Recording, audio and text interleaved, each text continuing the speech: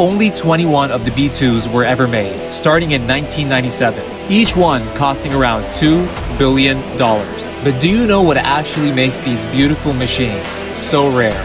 Many close allies of the US have actually tried to buy these, but they're strictly not for sale. And this is because of the bomber's highly classified radar-evading design and stealth materials. The entire airframe is made from advanced composite materials, with a surface that literally absorbs radar waves. There are no vertical stabilizers, no tail fins, nothing to reflect a radar signal. Its sleek, flying wing shape helps it glide through the sky like a shadow. Even the engines are buried deep inside, with special inlets and exhausts to minimize heat and sound. Each mission allows it to penetrate deep into enemy territory, undetected. No other aircraft offers this combination of stealth, range, and power. And that's why the B-2 remains one of America's most protected secrets.